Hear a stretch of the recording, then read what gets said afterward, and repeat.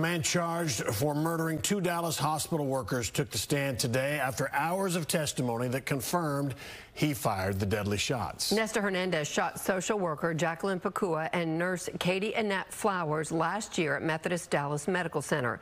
His version of what happened is a contradiction of what his ex-girlfriend told the jury and does not really seem to be supported by the very disturbing video evidence from the scene. Fox 4's Alex Boyer joins us now with more. Alex. Yeah, you know, Nestor Hernandez says that he had a very rocky relationship with his then-girlfriend, Selena Villatoro. You know, she was at the labor unit having just delivered their son. He says the day of the shooting, he expected to walk into the hospital to sign the birth certificate for their baby. Now, when Hernandez got to the hospital, he walked by the nurse's station and went to the hospital room. He said he began arguing with Villatoro. She was upset that he was drinking alcohol. Now, his testimony was filled with bad language and claims that are really hard to believe coming from a previously convicted violent offender. Hernandez claims that he had placed a pistol in Villatoro's bag the day before and pulled it out as social worker Jacqueline Pakua walked into the room.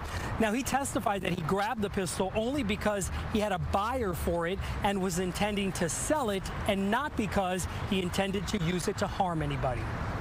The nurse tried to stop the fight. She got in between us, and she yelled, "Stop." She's like, "Stop." And next you know, the gun went off. And we stopped. Everything slowed down. I was kind of confused for a little bit, you know what I'm saying? And the first thing that Selena said, she was like, "What did you do?"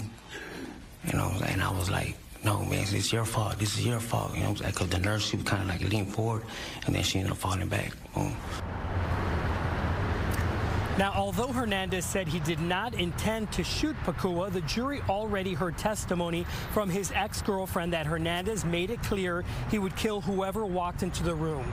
Now, moments after the first gunshot was fired, we know from body camera video that nurse Katie Annette Flowers and Methodist Hospital Police Sergeant Robert Rangel peeked into the room to investigate the sound.